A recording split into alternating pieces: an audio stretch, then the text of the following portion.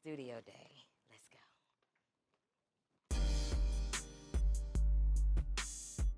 Everybody say hello to Chris. So you hear all the vocals, background vocals, my vocals on my albums, all that. Chris is the one who records the voice. Not in his eye.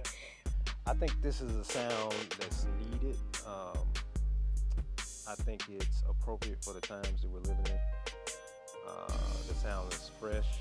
The sound is different from what we're used to from Jekalyn.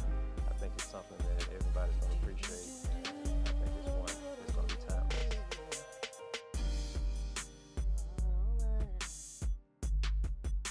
Background right here. Background. Yeah. We really got locked in on this is my song. So we won't have to do it over and over. Yeah. I've been working with her now for about 7 to 8 years, maybe even longer than that. She's actually, to be honest, she is, don't tell anybody this, she is my favorite artist to work with. She is a sweetheart.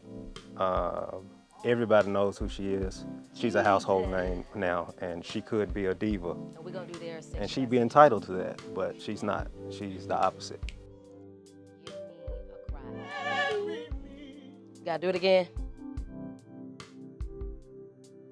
Yes, yes, I hear that cry in your voice, Fred. You better cry. And that's a wrap. Yeah, Lord.